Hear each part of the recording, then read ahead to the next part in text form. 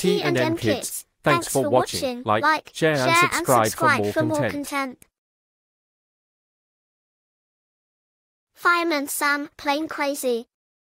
One morning, Norman Price was practicing his new hobby, making paper aeroplanes. He had a special book that told him what to do, and he was following the instructions carefully. Fold along lines E to F and G to H. He read, folding the wingtips on his latest plane. And there we are. Proudly, he held up his plane, then reached for one he had made earlier. Flying ace Norman Price is ready to take to the skies. He beamed, admiring his paper planes. A little while later, Fireman Sam and Station Officer Steele arrived at the shop. Norman opened a window. Fireman Sam. Watch this. He called, waving one of his planes. We haven't got time for any silliness, Norman.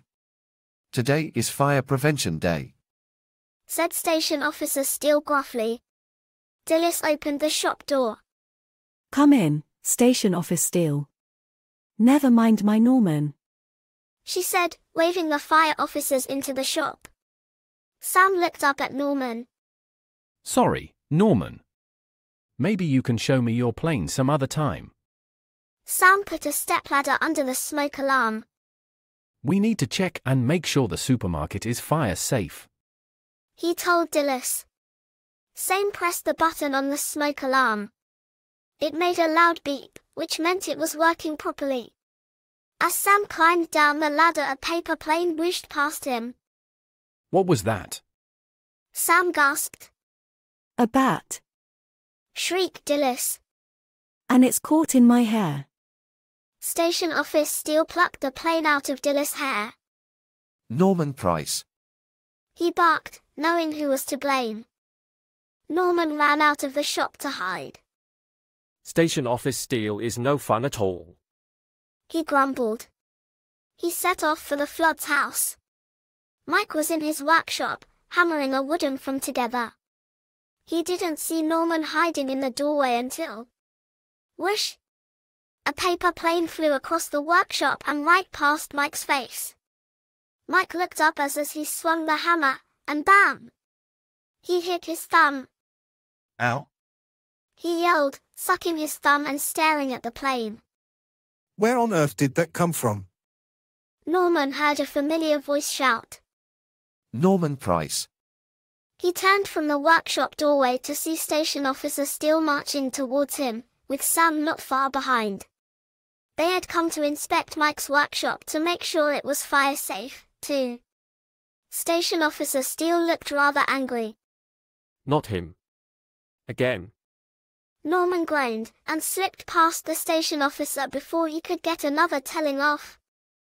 Norman trudged off down the road, feeling very fed up. I thought it was Fire Prevention Day, not Follow Norman Price Day. He sulked. But I know one place I won't bump into Station Officer Steele. Norman raced over to the fire station. Whoever heard of preventing fires at a fire station? He sniggered to himself as he tiptoed in. Norman quickly found a spare piece of paper and made himself another aeroplane. Slowly, he crept to the fire station kitchen.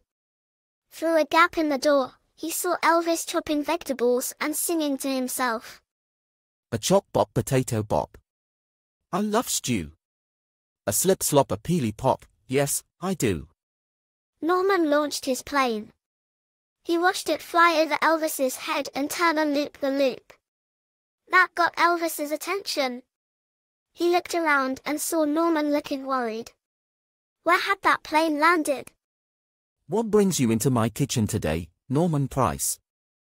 Asked Elvis, slicing some carrots. No reason. Norman muttered guiltily, lifting things off the counter and peering under them. Elvis tutted. I know exactly what you're up to. Norman looked up at Elvis in surprise. You do? Yes. I know how much you like carrots. Out of my kitchen. Elvis laughed, waving Norman away. Elvis put his ingredients into the big stew pot on the oven hob, and turned on the heat. He didn't notice the edges of a paper plane begin to singe and smolder. Elvis came to meet Fireman Sam and Station Officer Steele as Jupiter returned to the fire station. I trust dinner isn't burnt, Cridlington, says Station Officer Steele as he wandered off to his office. He opened his office door and a paper plane flew straight at him. He reached out and caught it mid-air. Norman Price, Station Officer Steele bellowed. Norman ran out of the office and out of sight. Station Officer Steele looked at the paper plane in his hand. Not a bad little plane, he said, admiringly. Fireman Sam saw Norman dash across the fire station yard and called to him. Norman, how are you getting on with your aeroplanes? Norman stared at his feet. Terribly. He sighed. Nobody in Pontypandy likes paper planes. Meanwhile, Elvis had gone back to the kitchen to check the stew. Great balls of fire, he said. A fire had spread across the kitchen counter. Fire! Fire! Cried Elvis. In his office, Station Officer Steele heard Elvis shouting. Fire in the fire station kitchen! He cried, hitting the alarm button. Sam rushed back inside the fire station and bumped into Elvis, who was speeding down the stairs. Sam! Sam! The kitchen's on fire! Shouted Elvis, and they dashed to put on their equipment. Norman watched the fire officers rushing about, and felt very guilty indeed. Fireman Sam ran into the kitchen, with Elvis not far behind. Cut the gas supply, Elvis. Sam called, and Elvis switched off the cooker. Sam spotted a fire extinguisher, and immediately began to spray foam over the flames. Hiss! The flames soon died down. Sam had the fire under control. What about my stew? Cried Elvis. Sam lifted the lid of the stew pot. Smoke drifted out. You've overcooked dinner before, Elvis. He laughed. But never that badly. Firemen are supposed to put out fires, Cridlington, not start them, said Station Officer Steele. Sam pulled a scrap of paper from the hob. It's a paper aeroplane, said Elvis. Norman Price, said Station Officer Steele, turning to see Norman cowering behind him. Sorry. It was an accident. Norman whimpered.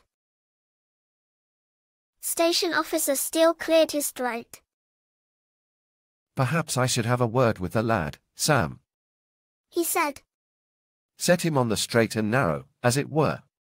Don't be too hard on Norman, sir, said Elvis. As Station Officer Steele led Norman out of the kitchen, Sam saw a fresh paper plane in the station officer's hand. In his office, Station Officer Steele certainly had some wise words for Norman. The first rule of paper aeroplanes, he said, is to be careful where you throw them. Now, watch this loop-the-loop. Thanks for watching. Like, share and subscribe for more content.